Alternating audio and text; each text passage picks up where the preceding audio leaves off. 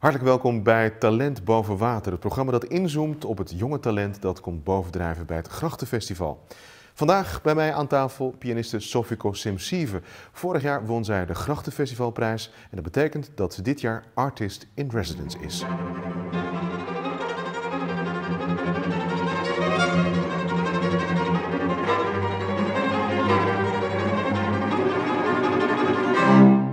Sophiko, welcome. It's great to have you here. This year you're Artist in Residence at the Grachtenfestival.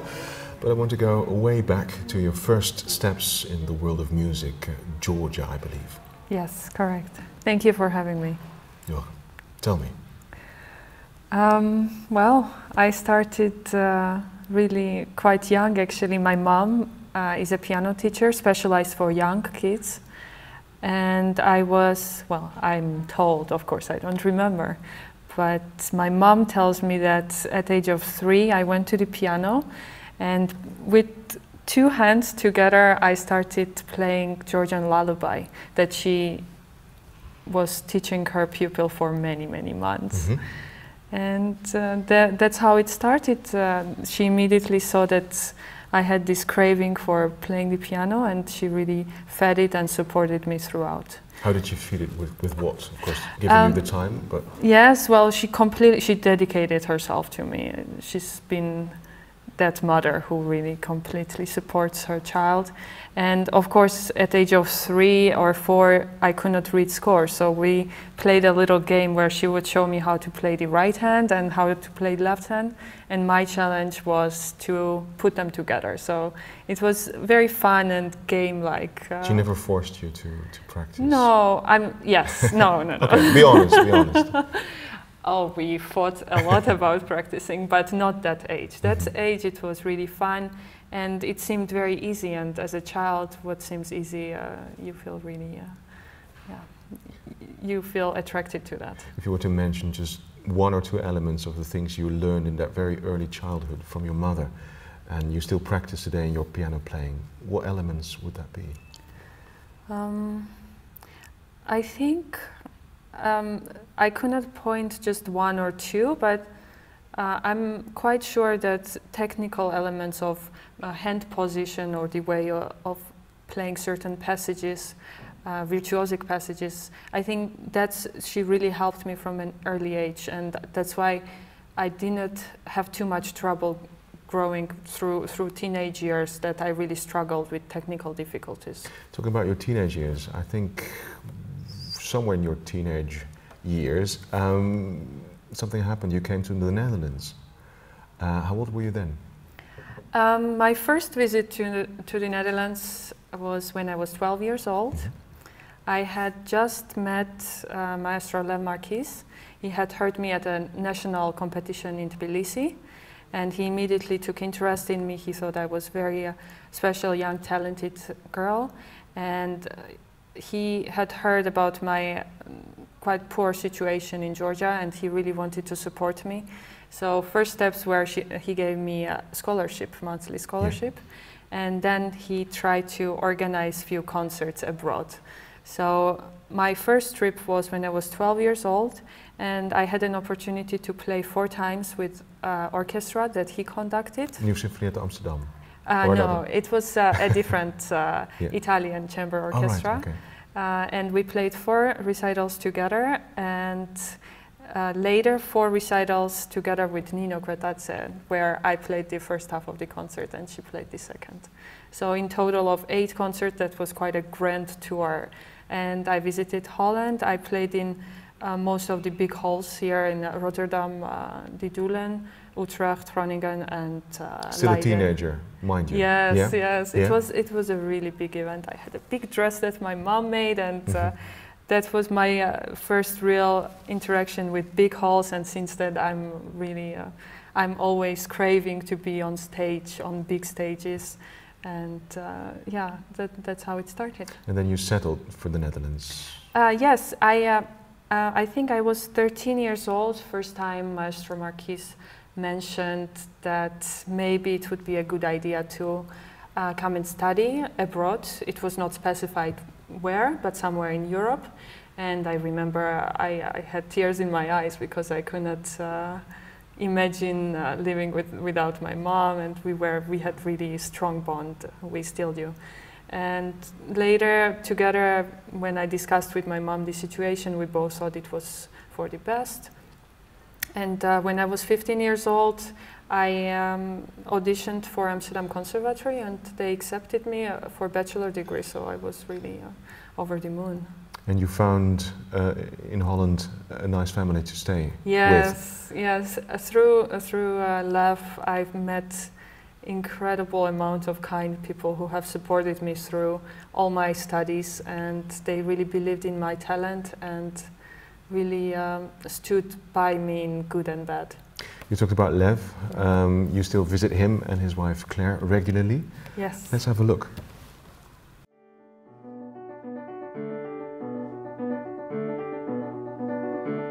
Toen u Sophiko voor het eerst tegenkwam, wat maakte dat u dacht, zij moet naar Nederland komen? Maar ja, dat is verbonden natuurlijk met de situatie in Georgië. Leven is niet zo makkelijk daar. En ook in muziek. Zij was heel getalenteerde kleine meid, maar zij moet natuurlijk ontzettend veel leren nog. En dat was ontzettend belangrijk dat zij komt hier. Bijvoorbeeld, zij kan zien en luisteren naar verschillende concerten en contacteren met verschillende musici.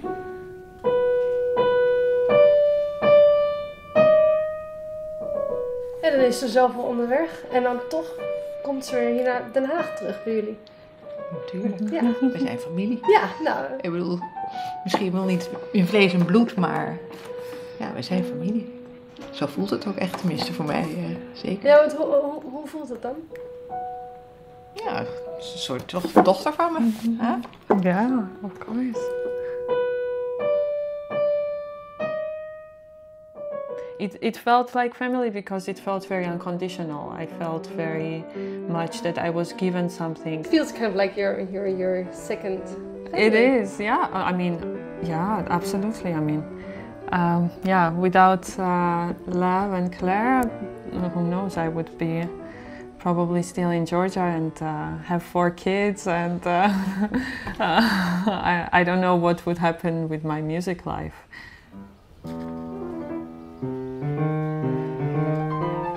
Als we nou even kijken naar het pianospel van Sophiko, waar kan zij het publiek weer zo mee betoveren? Ik denk met haar persoonlijkheid. Ja, misschien ben ik bijvoorbeeld, weet ik niet, maar ik kijk met ontzettend veel plezier naar hoe ze speelt. Ik bedoel, de body language is gewoon prachtig en ze heeft een mooi touché gekregen. Ja. Oh, we are going to the concert. They come? No. Beautiful program. I'm gonna go have a barbecue. Playing Tchaikovsky. Oh, really? Ja. What? De jaargetijden. No. Ja. En ze heeft gewoon zo'n artistieke talent. Als zij komt spelen, ze kan zo heel goed concentreren. En ze houdt ook van het podium. Ja, dat is waar. Ja. Ze speelt altijd beter. Ja. Met publiek. In concert, ja.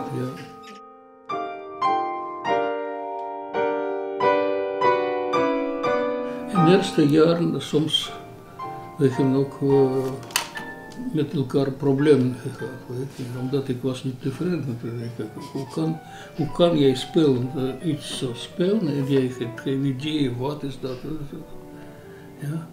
Maar daarna met jaren is het ontzettend veel veranderd. En nou, ze is volwassen mens. Ik ga niet meer zeg maar, me bemoeien met jij moet zelf dat doen. Ja. Maar ik kan me voorstellen, het geeft vast ook een enorme voldoening. Dat jullie haar hebben kunnen helpen en om te zien hoe ze nu geworden is. Tuurlijk. Ja. Ja, we houden ontzettend veel van haar.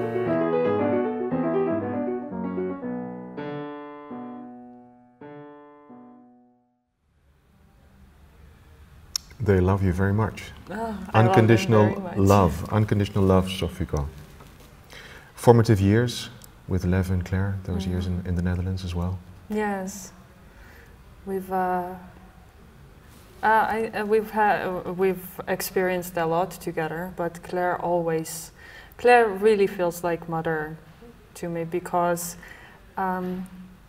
somehow I think she's very comfortable with me and I'm very comfortable with her, and there is no barrier of also constructive criticism, but still I always feel that she supports me a lot. When I was playing my Dutch classical talent tour, out of 11 concerts, she was there for 5 of them. So it was just listening to the same program over and over in different locations. I felt that was very, very special for me.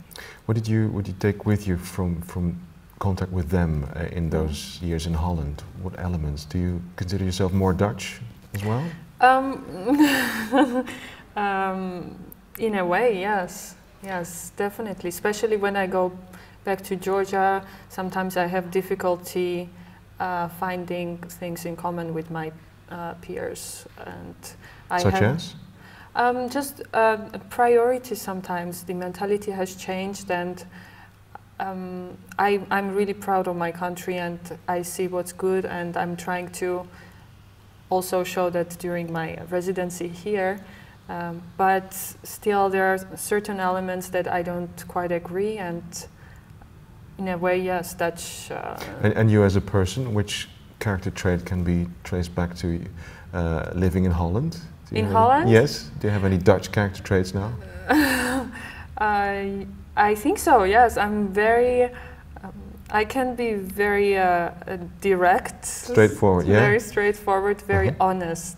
Okay. Which I really appreciate, because I don't like this two-facedness of a person, and that's something I was really shocked when I arrived here. Something honest Lev Marquis said in the footage we just saw is that you play even better when on stage. What is the magic of the stage to you?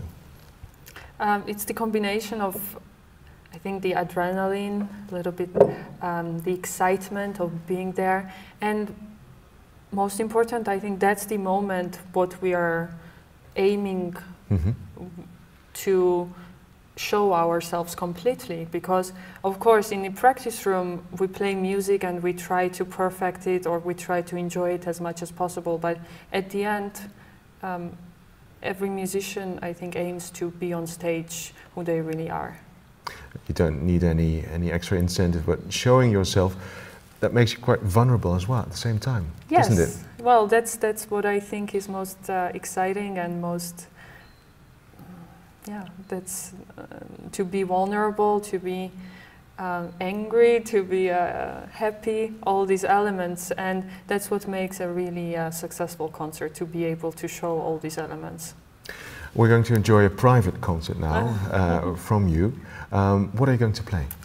I will play Frühlingstraum from Winterreise, transcription for solo piano. Thank you very much. Ja, terwijl Sophiko naar de vleugel loopt, vertel ik dat we na haar mini-recital gaan tinderen. Ik ga haar wat moeilijke keuzes voorleggen aan de hand van wat beelden. En dan moet zij zeggen of ze het mee eens is of niet.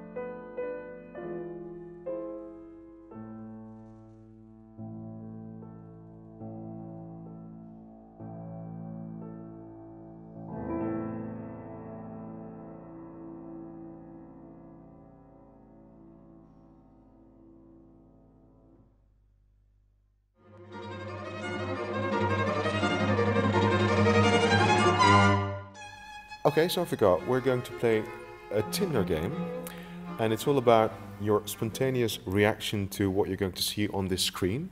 Exciting. Please share with us your thoughts and then decide whether you like it or you dislike it. And if you dislike it, swipe to the left, and if you like it very much, go towards the right with your finger on the screen. Okay. Here comes the first image. Oh, I could see a very challenging pose that I'll be practicing tonight. Really? Okay. So I think I like this because I started working out finally in my first time in my life, and I would aim to be able to do this. It's also a yoga pose, isn't it? It is yoga, yeah. Yeah. Do you meditate? Does it help? I have tried, but I like more active sports. But still, this pose is a yes. Yes, Okay. definitely yes. Swipe to the right. That's a yes.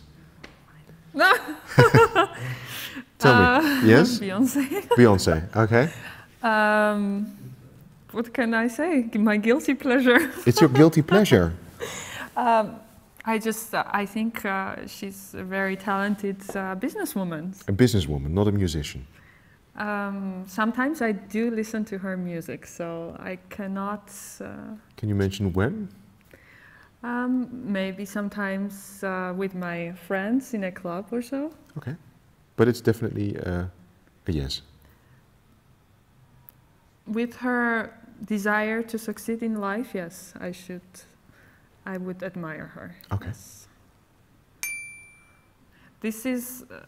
I have to... I think it's something from Star Trek Wars. or Star Wars, Star Wars. or This is Lord Star of Wars. the Rings. I haven't. I'm in that 1% of people who hasn't seen any of the science fiction fantasy Which movies movies. did you see though? I love to. I used to have pâté abonnement when Really? I lived in. Movies are a big passion of mine, but not. I haven't really gotten into the science fiction department. But movies as a genre, it helps you to relax as well? Oh, absolutely, yes. So how were your days when you were a student and you had this pâté? I basically lived from home to the conservatory and to the Pathé Muntplein cinema. It was a triangle in Amsterdam that I kept going almost every day. Wow. Yeah, so I have seen very good quality movies, but also pretty bad that I'm not proud of. But so this, I should say, unfortunately, I have to say no. this as a movie, no, but... Honestly, I haven't seen, so... okay, but as a genre? As a genre, yes, definitely. Okay, I'm not making it very easy for you. So it's going to... Either way, it's going to be... I'm gonna say no. Bye-bye, Star Wars. Oh, wow. Where did you find this? No, that makes me feel more at home. Because what do we see here? We see authentic Georgian choir of men with Georgian instruments and Georgian men Dress? clothing. Mm-hmm. Mm-hmm. Those are bullets, and that's very nice. All my Dutch friends, when I bring them to Georgia, they love to take these Georgian knives as a souvenirs, and they really, they are grown men, but they become little boys with their knives. So, yes. What does it stand for you? And well, this is how I grew up, and among what kind of singers and dancers. These are singers, but they can be also dancers. These knives are used during Georgian dancing on stage. And no casualties? No, not that I know. They are very, very well prepared and well, yeah. They work hard to be able to dance like that without casualties. Yes. Oh, cello. Mm-hmm. Cello is my second love after piano. If I need to be inspired together with singing, I would listen to cello. Cello is the only instrument that I can stand listening, then practice the whole day. I wouldn't mind whatever. Any famous or any favorite cellists? Well, my boyfriend's a cellist, so Okay. yes, he's one of my favorites. But You can listen to him all day. I have to. Okay. But I have many, many great cellists that inspire me. But definitely, yes. Thank you for this very insightful Tinder game. Talking about insights, we're going to go back to the moment when it was revealed that you were the winner of the Grachtenfestival prijs 2016. Let's have a look. En dan ga ik jullie en u nu voorstellen aan de jury, muziekjournalisten uit Nederland die de afgelopen maanden jullie gevolgd hebben. Ik weet geen eens of jullie dat door hadden, maar nu komt het resultaat. You know, I've been performing really intensely past year and a half, and my goal was always to enjoy music. Er is een ongelooflijk grote diversiteit aan talent en er is een enorm groot niveau aan talent hier op het podium. Dat is eigenlijk nauwelijks te bevatten. Wij waren echt overwhelmed door de diversiteit vooral en de klasse van de musici die we hier zien staan. No, when you are performing, if you are performing in that level where you can completely relax, you start to really find different colors in music and try on stage to be more exciting or more adventurous, or to just listen more calm and really enjoy the sound that you are making on stage. We moesten natuurlijk een knoop doorhakken en de knoop is doorgehakt. En we hebben besloten dat de prijs moet gaan naar Sophiko. Sophiko Simsive. I can't believe it, Johan. I can't believe it. Sophiko Simsive, de winnaar van de Grachtenfestivalprijs 2016. Of course, you know, you have expectations, but you just go and play and enjoy and let people see your hard work and try to express your soul in your playing. But you know, I never go into the competition with the aim of winning it. But this thing is really a big win for me because to be playing next year so many performances, it's just dream come true. You might regret it even so many. No, never. Even if I'm dead from exhaustion, I will never regret this. This is really bigger than winning a competition. Winning the Grachtenfestival prijs last year. You already mentioned it. The upcoming concerts organized or planned by you as artist in residence. You're looking forward to them all, of course. Can you already mention a few of them? What you're going to do? What does it mean to be an artist in residence?